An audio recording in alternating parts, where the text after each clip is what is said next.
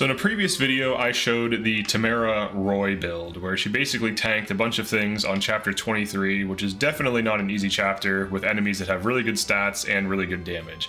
Now let's compare her to another unit. The point of this video is objective proof and benchmarking. So I don't care what people say if they can't prove it. If they have a good argument that's logical, that I can follow the steps, that's meaningful, that's valuable. But if someone just makes like claims like, oh, this unit can do this thing really well without proof, well, let's go find us some proof. All right, so I do hear that units like Diamant can tank very well, like main tank very well. And to some degree this is true. However, he isn't the fastest unit even with speed +5. And I already showed the result of Timerra killing all of these in her opening turn and having really good hit rates on these fast, high avoid enemies. Now let's see if Diamant Tank can do a similar thing. Now he can 1-2 range on Tomahawk here, but he really can't because he'll get broken by the sword, so we have to switch him to Ragnar. And that's fine, like, you know, if your tank isn't a general, it can get broken, that's expected. So we'll switch him to Ragnar. He's 30 speed, which is not fast enough to double most of these. He can double this one. He can't double any of these other enemies. And in fact, this will double him. I'm sorry, this one will double him. All right, so let's see what he can do. This is a 1-to-1 comparison of equally invested in units that are the same level. They both have the same like high level of SP cost passives. Look at his accuracy, 48 accuracy. He's not very accurate. His dex is low. So when I'm factoring in how good a unit is, I don't care about what their personality is, what they look like, whatever. I only care about how consistent and reliable they are. And right now, him using Ike in this way is not very consistent or reliable, and it's not a good showing for him. He does get a crit here. The Wrath gets up, you know, so he was able to get a crit. I already knew the crit was going to happen because I tested this out earlier. But this was his result, right? Now this is him on Ike, and look at how much health he has also. So this is him on Ike. Now Ragnar does give defense +5, but this is the result he was able to get, and his hit rates are quite poor. He missed both of the sword enemies. He put one of these at half, and he just happened to crit another one. This is why I rate Timerra high in my videos typically, because she can take like no damage and sandstorm into kills, and also like a lot of her builds enable her to kill pretty effectively. Now this, attacking in this way, I don't double this guy, but I still hit a 20. I could sandstorm here, who knows? I don't. You're not going to double Griffins. Pretty much no builds without serious speed help will double Griffins. So like she's like one of the faster units. She's even faster than Hortensia, who's also speed +3. Her Byleth could get her up, but she's like one of the fastest units on my team, next to Alir and Fagato. But you would need to do like some kind of serious speed fixing. But the point is, this tank build is simply less effective than the Timerra Roy build I used in a previous video. And it puts in less work, he takes more damage. He got half of the talismans and Draco shields. I think there's like 2 to 3 talismans, 2 to 3 Draco shields. Whatever it is, he got half and she got half. And these are the stats they have. He has speed +5, which is 2k. She has speed +5, which is 2k. She has Resolve Plus, which is 2k. I'm sorry, 3k. Or no, I think it is 2k. I think base Resolve is 1k. It's either 2 or 3k, but he also has Axe Power 3, which is 3k. He has multiple weapons. He has a Forge Engrave. He has a huge Forge. He has a Tomahawk. He has like elixirs for tanking, you know, for using elixirs. And this is just the results he puts out. So when I evaluate units, I'm constantly thinking back to all the different builds I ran, who uses the resources the best. So like Marin Ike tank would be at similar health right now, but she would have put more damage on these and probably even doubled some of these.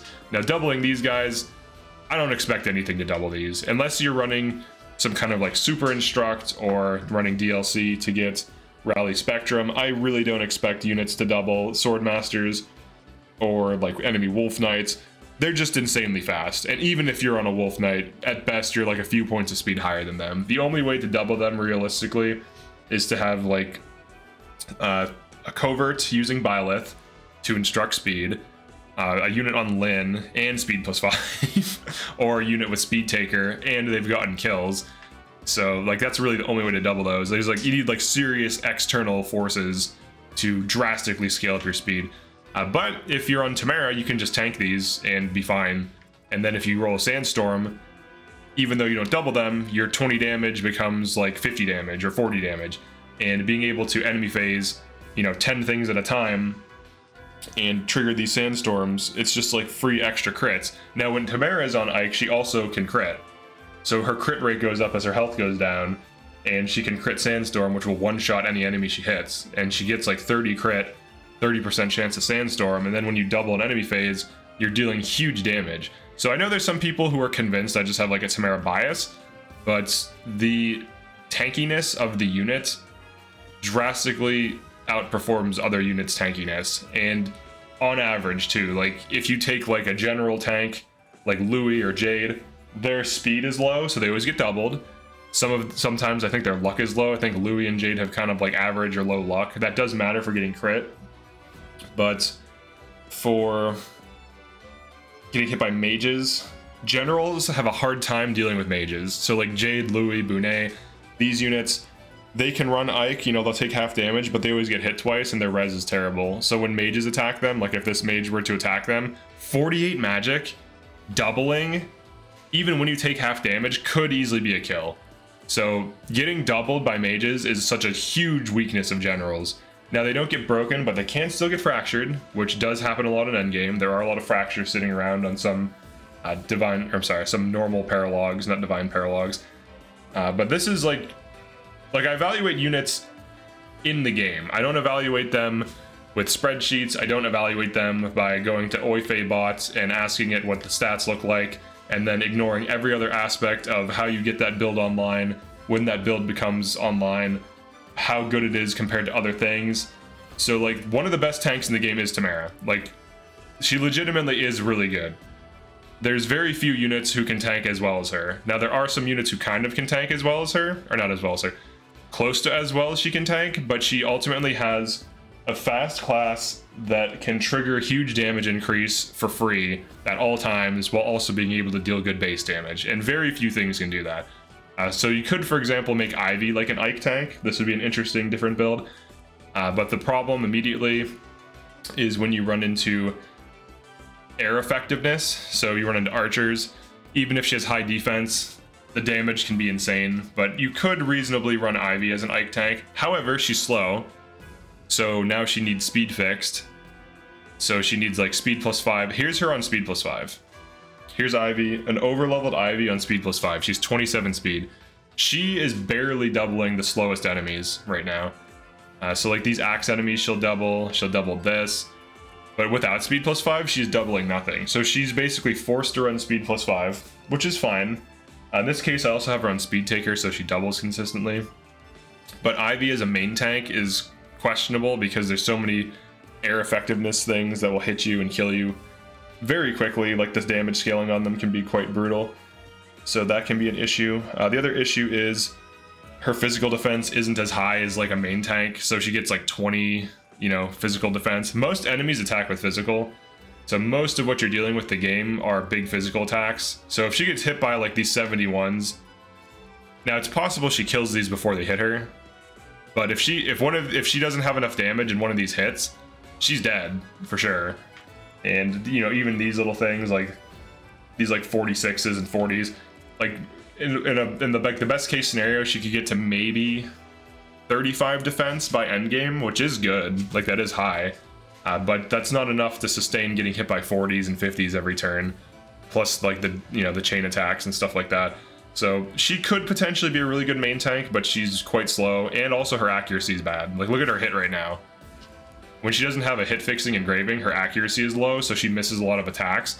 That's one unique thing about Timerra also, is that she has high dex from just good dex growth, so she's just naturally more accurate, and it also gives her more crits, so it plays into her kit. Like right now she's 166 hit on a javelin +4, and on Fencelar with a hit engraving, and like both of these have hit engraving, she can't miss on pretty much either of these. And then just using Stieglin, she's 171 hits, Using these other weapons, she's like 150 at the lowest, 170 on average. So hitting things is important, tanking things is important, dealing bonus damage when you wouldn't kill anyways is important. So like it's clear that even if Diamant attacks with his best weapons here, like he tomahawks, he could one round this on enemy phase, but these would break him, so I had to switch off of it. But look at his hit rates on these sword masters.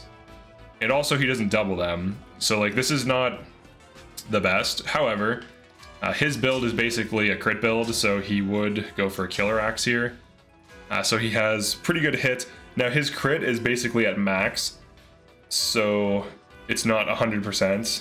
His hit is good on this weapon because it has a hit engraving. You know, Erica increases hit, but 70% chance to crit, that's not a guaranteed kill either. So there's a lot of arguments of, you know, certain units being RNG, like, oh, Timerra Sandstorm is RNG. But even a build like this is relying on RNG because it's not it's not guaranteed, right? But it's also dangerous to run this engraving because it gives you plus 20 incoming crit, which means it also makes him easier to hit. So he has minus 20 avoid, so his avoid is 0, and his dodge, let's look at his dodge. His dodge is 0, so any enemy with any kind of crit rate can crit him. So this enemy has 18 crit. So this enemy has an 18% chance to crit him right now. That's not good. That is not good at all. Now there are other crit engravings, but they all reduce damage. And this is the only one that both increases crit and hit while not killing damage, which he doesn't have. He has above average damage in some respects, but not high damage. So like this is how I evaluate units, right? Like I actually test them, I run them through entire playthroughs, I give them all the resources they should get, and I compare them to previous builds. Like this build is basically just worse than Marin tank, and especially in these late game chapters, like it's falling apart. Like he can't even tank 4 enemies without taking serious damage on, and he's not doubling he only doubles the 1 out of 4 slow enemies here, and these enemies he will double. So as we kill these, he could double these and enemy phase those a little bit better. These ones he does not double, so you have to be mindful of that.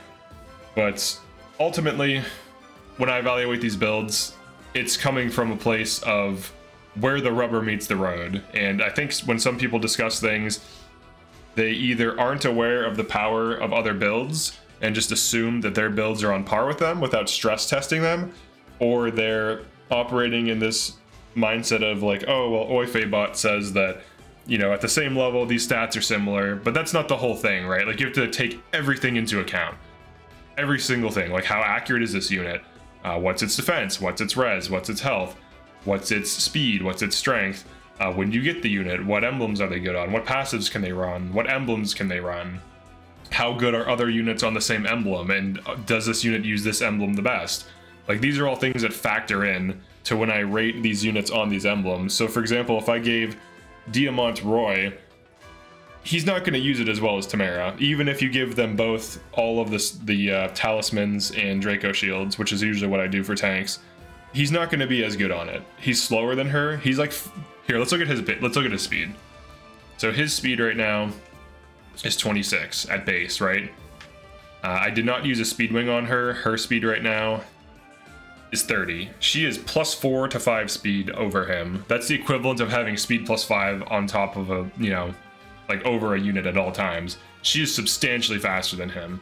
It's not even close. This also contributes to avoid, meaning that she's harder to hit. So when she equips certain weapons, she gets to like 88 avoid on this Marth engraved Fencelar, and on this Javelin she's 81 avoid. All right, let's pulse back and see what his avoid is. Like obviously he's Ike engaged, so it removes avoid, but let's see what his avoid is. 57 avoid on Tomahawk, 61 avoid on Nawatan, 41 avoid on Killer Axe, and then for her, 81 avoid, 88 avoid, 75 avoid on a heavy weapon. On the swords, she's 80 avoid on all of them. That does matter. When you're tanking, especially if you're not using Ike, so like Roy is a non-Ike tank, so avoid matters, right? So on a non-Ike tank, she has higher avoid than him, she has higher hit than him, she's faster than him, she has higher defense than him, she has higher res than him.